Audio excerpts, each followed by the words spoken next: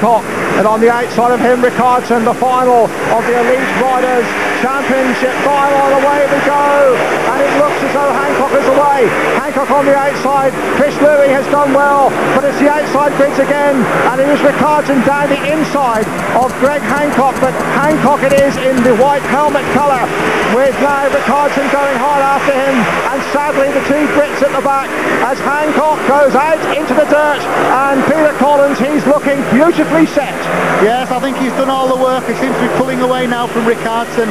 He's riding the track diamond shape, he's covering everywhere he can, he's going in quite tight, he's running right up to the fence, he's getting so much speed coming out of the corner. Ricardson's gaining ground slightly, but whether it will be enough at the finish is hard to say, but Hancock seems to be riding the perfect race at this moment, although Simon Wigg and Chris Lewis seem to be struggling at the back now, fighting for third place.